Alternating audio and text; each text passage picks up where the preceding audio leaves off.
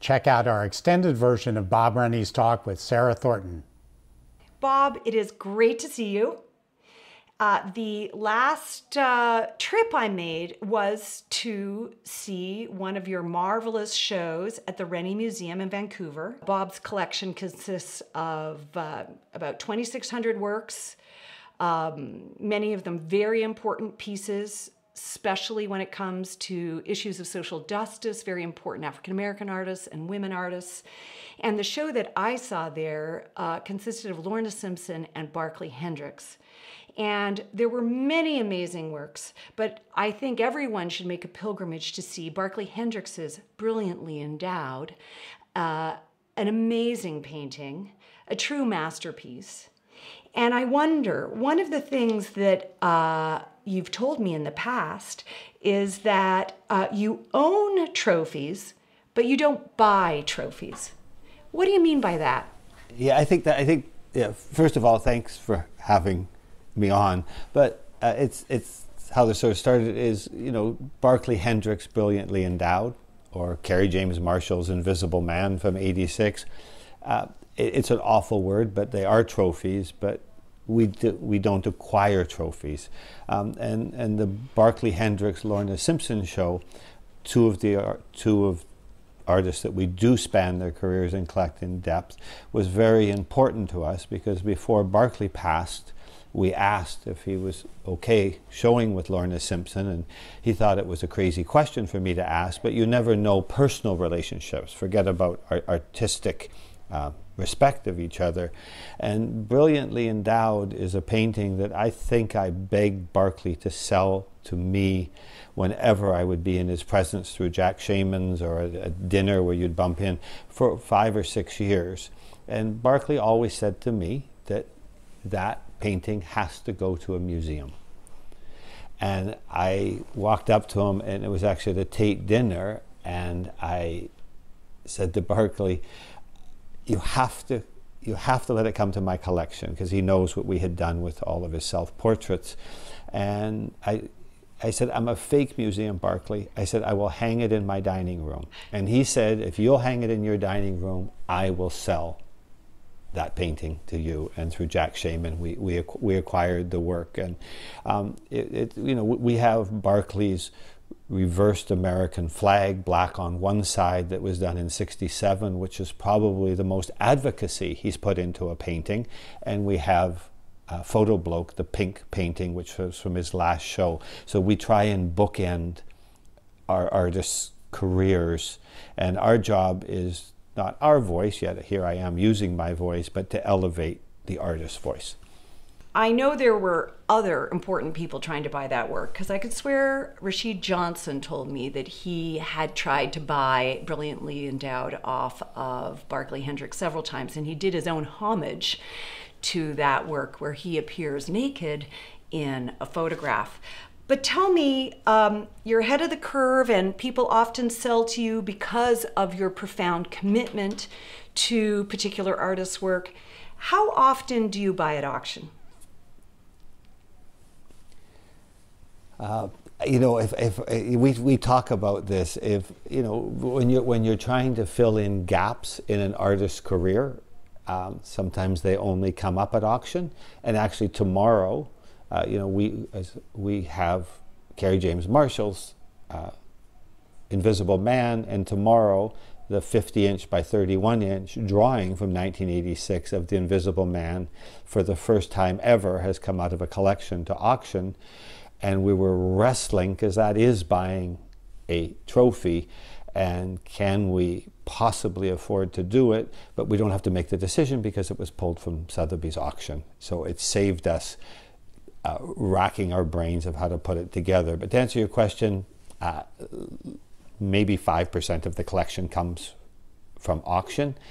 Yeah, if you go back to talking about Brilliantly Endowed and Rashid Johnson, we looked at taking on Rashid Johnson's photograph of himself naked, and he is brilliantly endowed, but we thought, no, Barclay doesn't need to be seen in appropriation. We thought Brilliantly Endowed should be shown with Kerry James Marshall's Invisible Man, and possibly Lyle Ashton Harris's Construct from 1989, where as an 18-year-old he photographed himself naked, and the challenges not only from the photographic community, from the artistic community, from the black community, but here a lot of black artists and voices are wanting to be seen, and an 18-year-old comes along and photographs himself naked. And we think that those three talk to each other very well.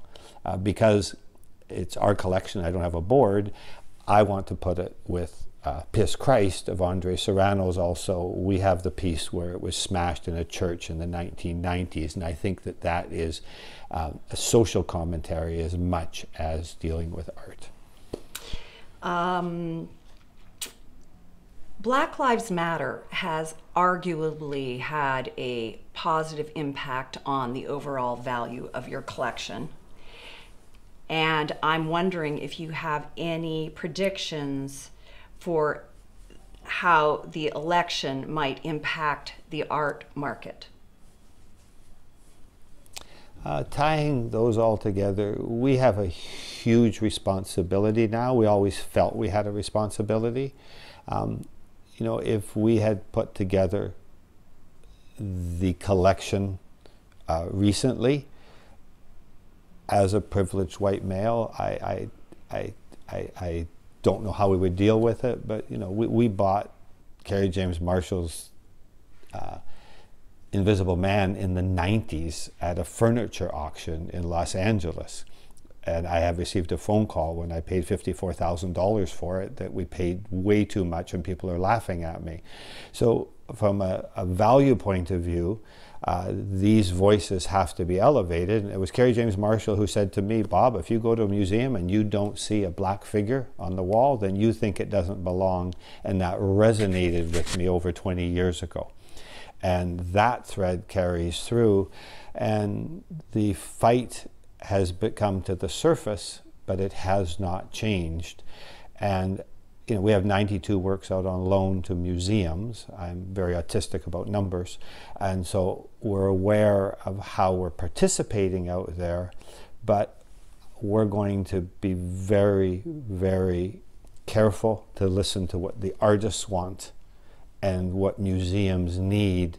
And I think within 10 years we'll probably close our museum, and I have a fantasy of becoming the greatest lender in the world, and that's helping with shipping and helping artists get their works into museums, where it's going to be much more difficult for museums to acquire, for one thing, but to finance even putting on a show, if what we're seeing today is any indication of what's to come. That sounds amazing. I have met few collectors with such a certain eye. I'm always impressed by the speed and accuracy with which you know what you want and what makes for a larger conversation within your collection. And you know, there's this cliche in the art world that some collectors buy with their ears and others buy with their eyes. And I was just wondering what that expression meant to you. Well, I used to collect with my ear, and I collected only Canadian art a lot of Canadian art from when I was 17 years old. I was married, and Mieko was an artist, and that got the needle in the arm about art and collecting. And then I decided in the late 80s, early 90s that it wasn't the right thing for me to do, that I wanted to start buying with my eye and my heart. And that's what we did. But I actually mentioned to Josh before we came on to this interview that nothing comes into the collection that doesn't speak to the collection. So once the collection got going, if we just followed our heart, and if you're talking to Kerry James Marshall's work, or you're talking to Dora Salcedo's, or you're talking to Mona Hatoum's, it is easy to stay on the same path. And you know, once artists get to this certain level where some of them are at, we can't continue to bring them into the collection, but we can continue to support them with what I call our supporting documents that are in the collection. Collecting with a mission rather than being guided by commission, I guess.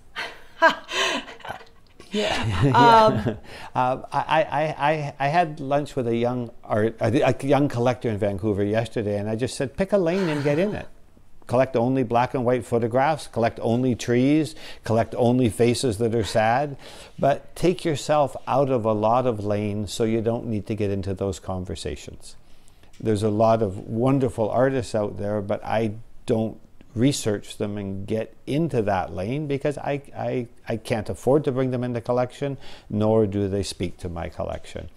And I think you start out with a lane and you can always turn right or turn left, but you start somewhere. Last question. You are you full of bon mot, and one of the contrasts that I really like is, in your words, the difference between social jewelry and social justice. And do you have any guidance for other collectors on that score? I'll tell it through a parallel. Is in 2010, I ran out and bought a Prius. And my daughter, I have 3 children, my daughter reprimanded me that, what are you doing? And I said, I'm going green. And she said, you're a fraud. You are buying green jewelry. And I have now transferred that to, I get a lot of calls, people saying, what black artist are you looking at? And I'm going, are you serious? I could pick a few I don't like and send them to them, but I'm not that cruel. But we are all computers. And when you put new information into a computer, you reinforce the previous decision or you alter your decision.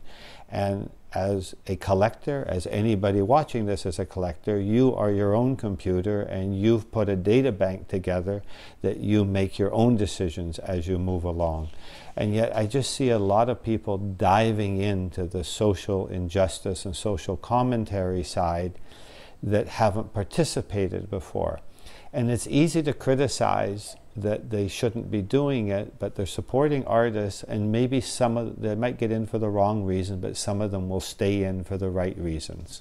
So I'm really tempering it. How I look at that now is, let's support artists. You might get in for the wrong reason because it's good Starbucks or dinner conversation, but you might stay for the right reasons and support artists and support museums moving forward. So that's sort of, I'm old. It's just sort of the way I'm looking at things. Bob, thank you so much for sharing your thoughts, and our fingers are crossed for the impact of art about social justice on the real world of social justice. Yeah, but our consciousness has been raised with what you see going on in your American politics, and so I'm answering your question. We're not going back to where we were. We're going to stay conscious. Sounds good to me. Thank you so much. Thank you, Sarah Thornton, and thank you, Josh Baer, for putting these things together. This is unusual for me, but I enjoy it. Thank you, Bob Rennie.